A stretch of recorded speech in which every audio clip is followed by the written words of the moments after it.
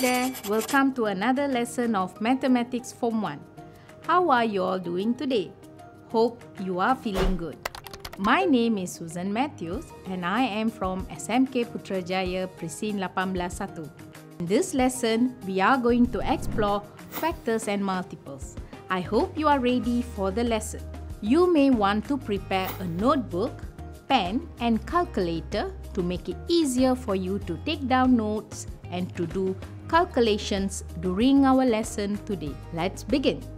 Firstly, let's look at the learning objectives for today's lesson. By the end of today's lesson, you should be able to: number 1, determine factors, prime factors and highest common factor HCF, and number 2, determine multiples, common multiples and lowest common multiple LCM. Are you ready for the lesson?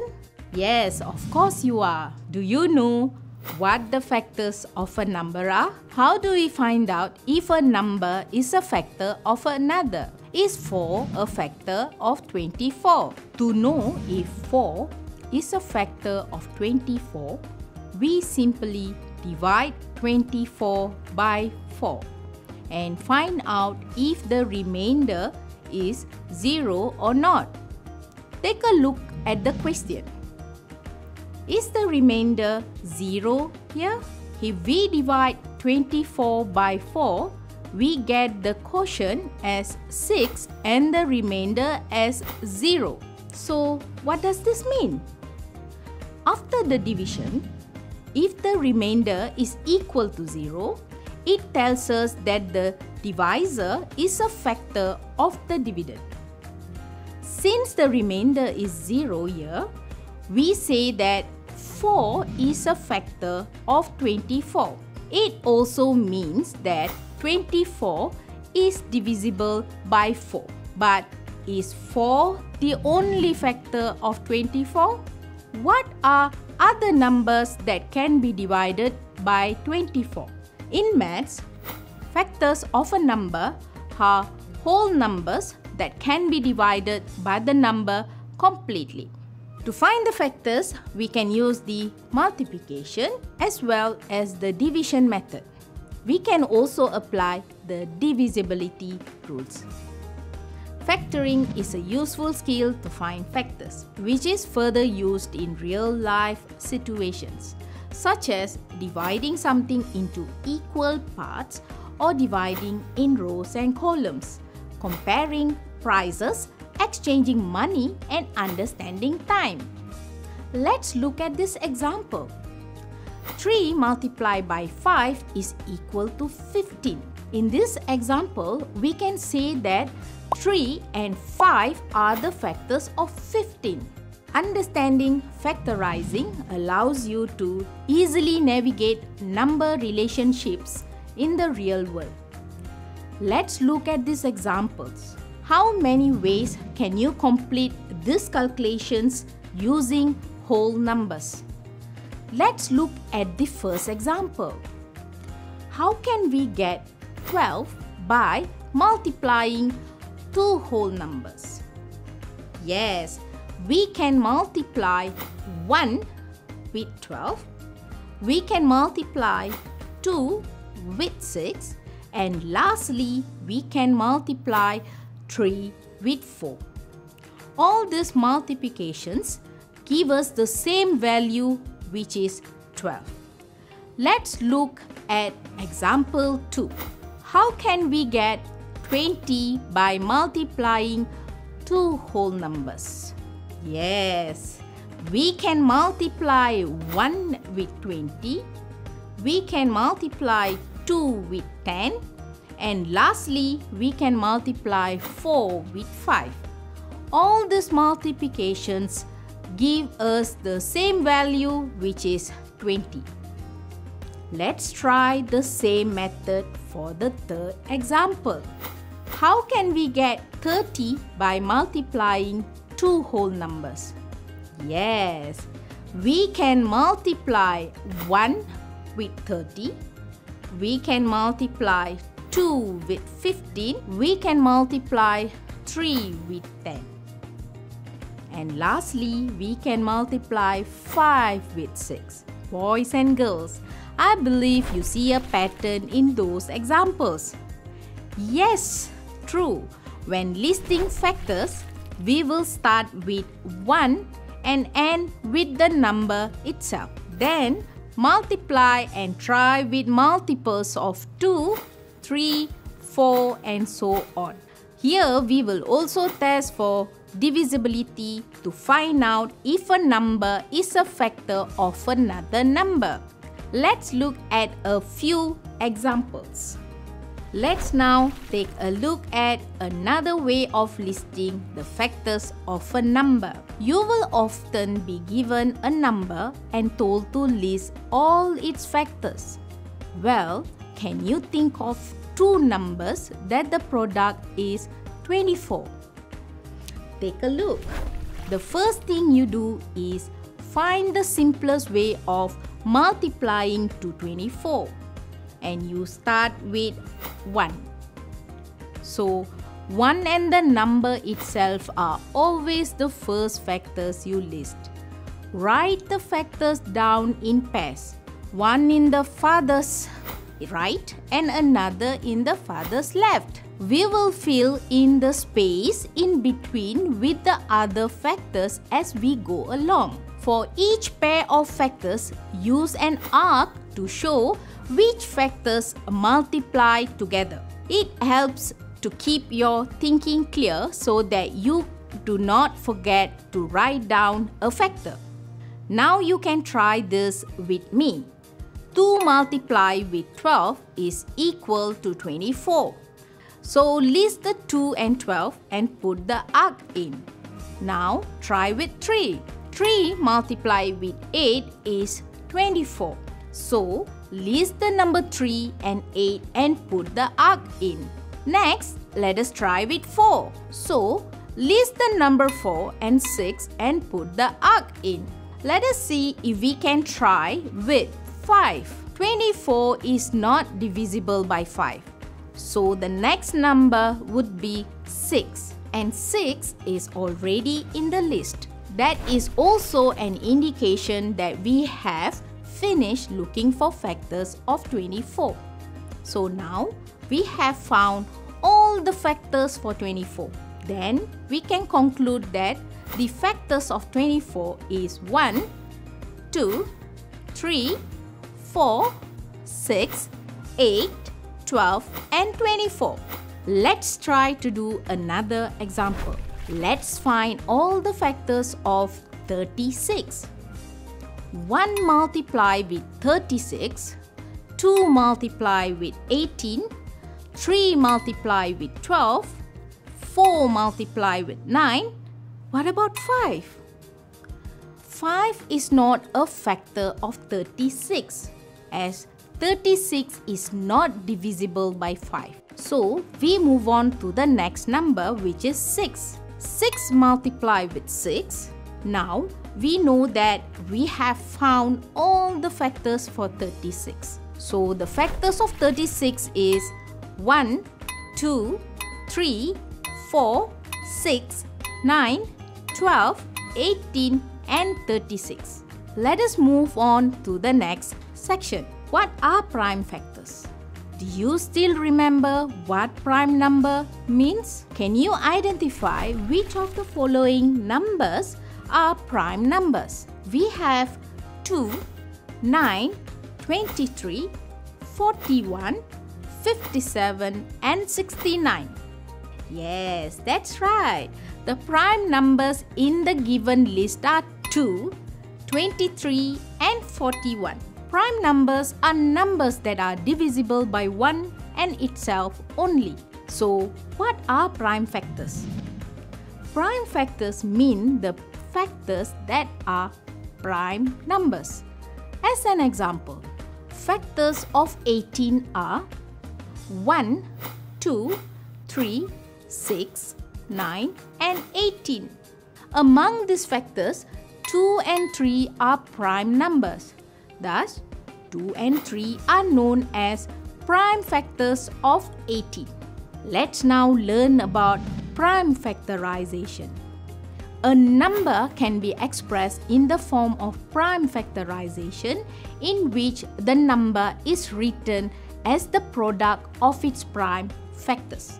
For instance, 18 is equal to 2 multiply 3 multiply 3.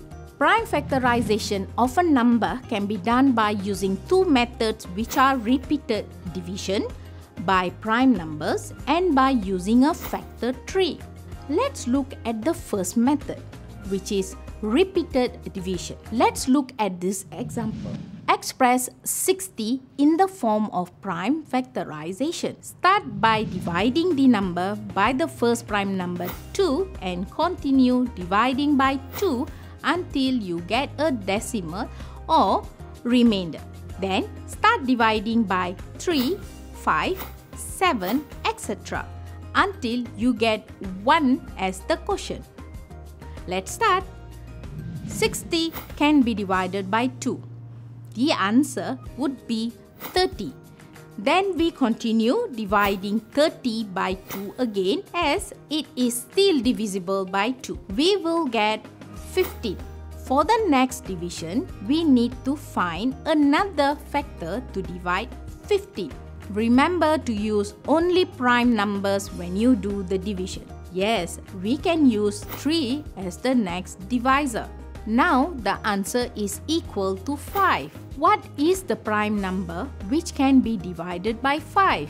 Yes, 5 is the next prime number. Now the quotient is 1. That means we have completed the division. The prime factorization of a number is that number written solely as a product of prime numbers. Now we can conclude that prime factorization for 60 is 2 multiply with 2, multiply with 3 and multiply with 5. Let's look at the second method, which is the factor tree. In the factor tree method, we will write pairs of factors for the given number which make branches of a factor tree. For example, let's find the prime factorization of 56. We can start with any factor pair such as 2 and 28. We write 2 and 28 below 56 with branches connecting them. The factor 2 is a prime, so we can circle it.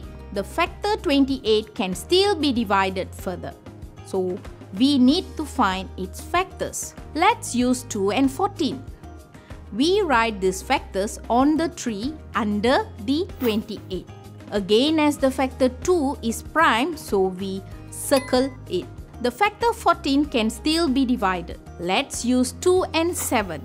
We write these factors under 14. Since 2 and 7 are prime numbers, we can circle both the numbers. The prime factorization is the product of the circled primes. We generally write the prime factorization in order from the least to the greatest. The prime factorization of 56 is the product of 2, 2, 2 and 7. Remember that a number is written as the product of two factors continuously until all the factors at the bottom level are prime factors. Now, let's look at what common factors are. 1, 2, 3, 4, 6 and 12 are factors of 12. 1, 2, 3, 5, 6, 10, 15 and 30 are factors of 30. From the list of factors, we can see that there are some common factors for both 12 and 30, which are 1, 2, 3 and 6. It means that both 12 and 30 can be divided by 1, 2, 3 and 6 completely. Therefore, 1, 2, 3 and 6 are known as common factors of 12 and 30. Next, let's look at what is highest common factor.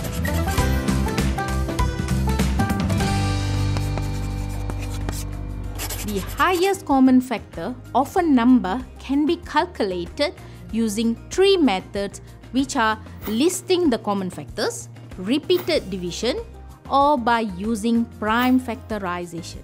Let's explore the first method to find the highest common factor, or what is known as HCF. This method for finding the HCF is quicker when you are dealing with smaller numbers.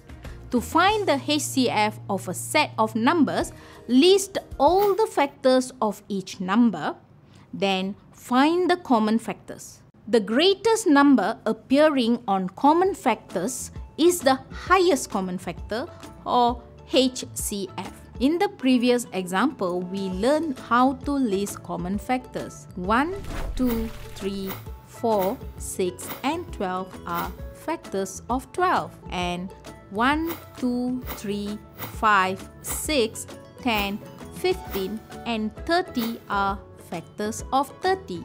From the factors, we identified the common factors for both 12 and 30, which are 1, 2, 3 and 6. From this list, which is the highest common factor? Yes, correct. 6 is the highest common factor for 12 and 30. Isn't that easy, boys and girls? Now, let's explore the second method of finding the highest common factor, which is using repeated division. Here, we shall divide the given numbers by a common factor repeatedly. Then, determine the highest common factor by multiplying all the divisors. For example, let's find the highest common factor for 12 and 30. Step 1. First, start dividing both numbers by their common factors until there is no more common factor. 12 and 30 are divisible by 2, which gives us 6 and 15. Then 6 and 15 can be divided by 3, which gives us 2 and 5. At this moment, there is no more common factor, so we shall stop dividing and move to step 2. In step 2, we will find the product of the common factors that we used as divisor in this example. Thus, the highest common factor is 2 multiplied with 3 equals to 6. The third method to find highest common factor is by using prime factorization. In this method, we have to list the prime factors of each numbers. Circle every common prime factor. Multiply all the circled numbers. The result is the highest common factor. For example,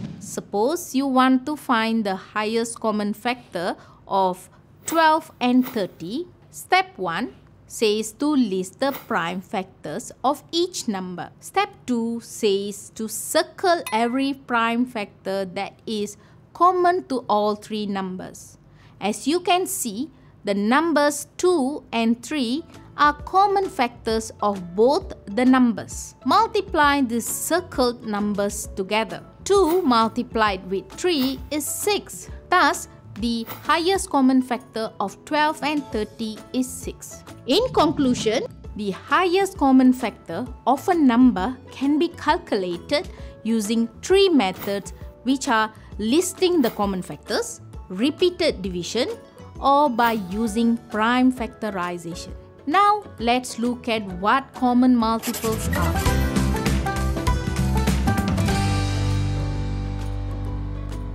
What are multiples? Well, a multiple is any number obtained by multiplying other numbers together. For example, we can get the multiples of 4 by multiplying them by 1, 2, 3, and so on. The same method is used to get the multiples of 6. Multiples of 4 are 4, 8, 12, 16, 20, 24, 28, 32, 36, 40, 44, 48 and so on. Multiples of 6 are 6, 12, 18, 24, 30, 36, 42, 48, 54, 60, 66 and so on. The multiples that are common to two or more numbers are called the multiples of those numbers. The common multiples of 4 and 6 are 12,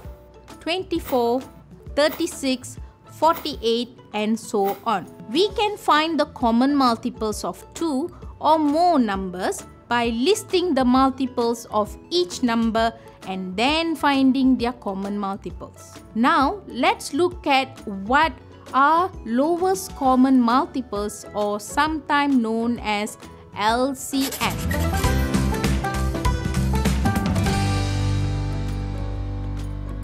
Lowest common multiples of a number can be calculated using three methods, which are listing the common multiples, repeated division, or by using prime factorization. Let's look at the first method, which is listing the common multiples. Firstly, we have to list the multiples of each number until at least one of the multiples appears on all the lists. Then we find the smallest number that is on all of the list. The smallest number is the lowest common multiples, LCM.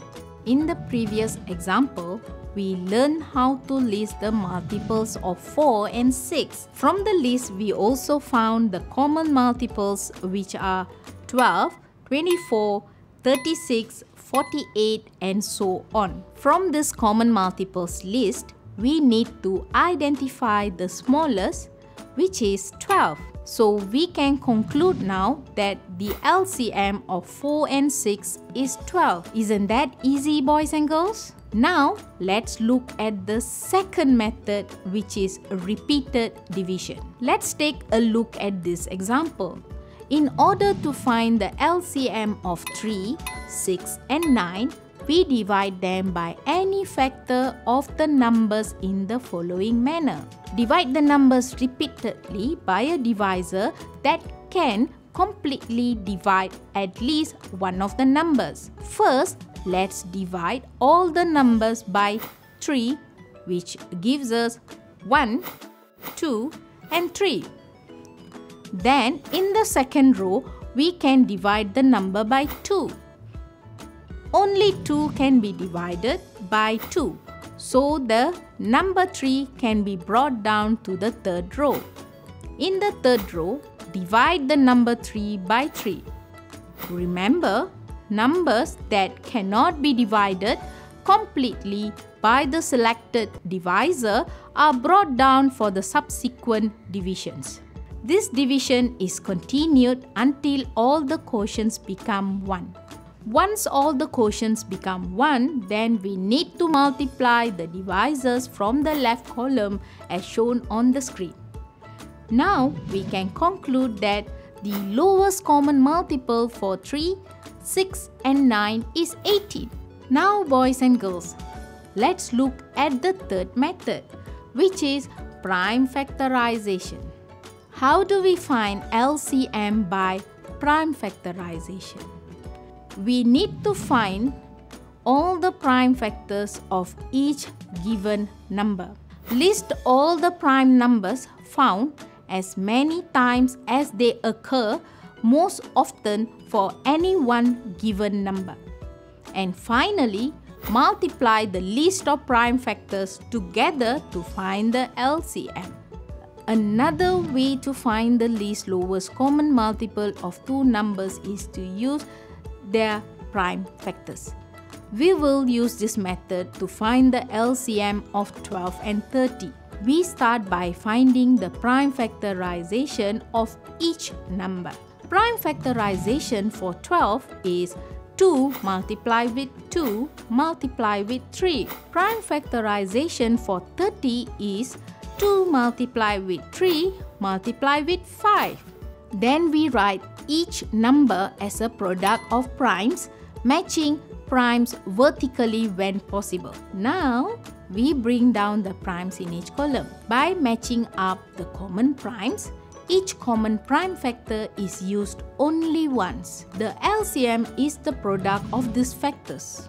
So, the LCM of 12 and 30 is 60. Lowest common multiples LCM and the highest common factors HCF play a big role in mathematics involving fractions and also in solving real-life problems.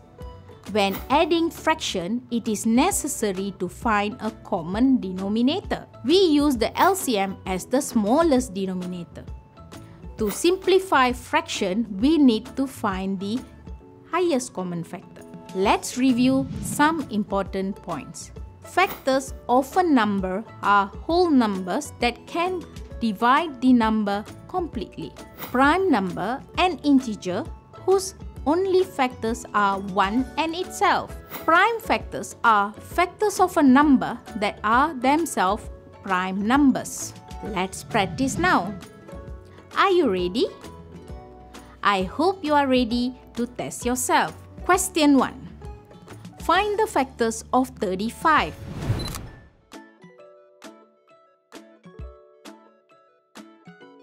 Did you manage to get the answers?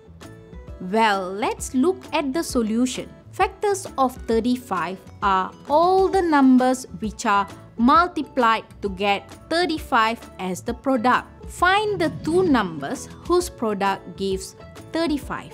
We know the product of 1 and 35 gives 35. Since 35 is an odd number, we cannot express it in terms of 2. Since it is a multiple of 5, we know that 5 multiplied 7 equals to 35. We cannot find other numbers such that the product is 35. Therefore, the numbers 1, 5, 7 and 35 are the factors of 35. Question 2. Determine whether each of the following numbers is a prime factor of 84. Is 2 a prime number? And is 2 a prime factor of 84? Yes, great job! 2 is the first prime number. However, to determine if it is a factor of 84, we need to divide 84 with 2. As we know, 84 is an even number, so it is divisible by 2. This proves that 2 is a prime factor of 84. Now let's look at the next number. Is 5 a prime factor of 84? We know that 5 is a prime number. However, we still need to prove if 84 is divisible by 5. 84 divided by 5 equals to 16.8. As the answer is decimal, it proves that 5 is not a prime factor of 84. So, how is it so far? I hope you are all able to do the questions successfully. Now, let's look at question 3. List all the factors of 72 and state the prime factors for 72. We can start by listing all the factors of 72 as shown on the screen. From the listed factors, we need to identify the prime numbers. Yes, that's great. 2 and 3 are prime numbers. Thus, the prime factors of 72 are 2 and 3. Now, let's continue to question 4. Determine the highest common factor HCF of 18 and 24.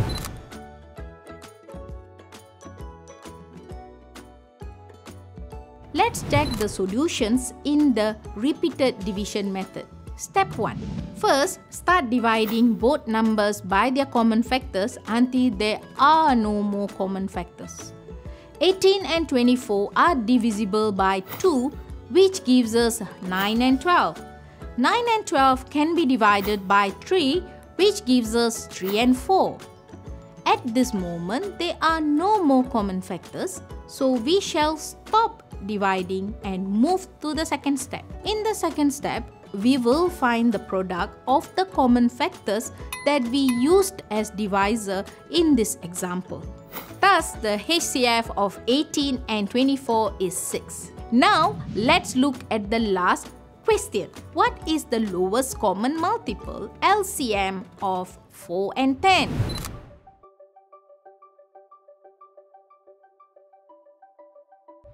this example, let's see the solution using the first method, which is listing common multiples. The multiples of 4 are 4, 8, 12, 16, 20, 24 and so on. The multiples of 10 are 10, 20, 30, 40, 50 and so on. From this list, we need to identify the lowest common multiple, which is 20. So we can conclude now that the LCM of 4 and 10 is 20. We have almost come to the end of today's class. Let's check the learning objectives that we have achieved today. Now you should be able to: number 1, determine factors, prime factors and highest common factor HCF. Number 2, determine multiples, common multiples and lowest common multiple LCM. Well, boys and girls, I hope you enjoyed today's lesson. Try to do more exercises on your own. Remember, practice makes perfect. I love maths and hope you do too. Goodbye and have a pleasant day. See you again in another lesson. Bye!